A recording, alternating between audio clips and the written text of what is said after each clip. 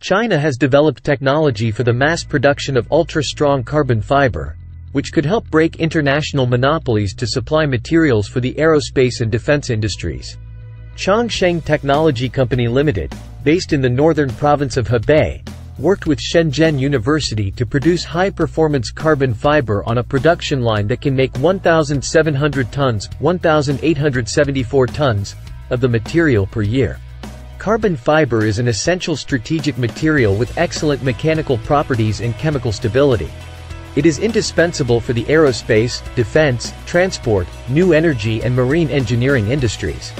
For example, carbon fiber reinforced resin, CFRP, is used as a key structural material in missiles, satellites and space stations. Warships that use CFRP are very strong and can absorb electromagnetic waves while boasting excellent impact resistance and a low radar and magnetic field signature. China had been largely blocked from carbon fiber production because of US and Japanese bans on exports of manufacturing equipment to the country. Despite this, China has overcome many of the obstacles to its carbon fiber industry, which has grown to account for about one-third of global production by 2022. However, until the breakthrough by Chongsheng Technology and Shenzhen University, China did not have a way of mass-producing the equivalent of high-performance T1000 carbon fiber, one of the strongest types of the material, which is rated according to its ability to withstand stress. China's carbon fiber production had been mostly limited to T300 and T700 varieties, with high-performance T1000 carbon fiber accounting for just a sliver, according to a Chongsheng Technology staff member quoted by People's Daily. Chongsheng Technology's chief scientist, Xu Jian, noted that a meter-long, 3.3-foot bundle of T1000 carbon fiber weighed only 0.5 grams, 0.018 ounces, but could withstand about 500 kilograms, 1,102 pounds, of force. A finger-thick bundle can even pull 2 aeroplanes, said Xu, who is also a professor at Shenzhen University.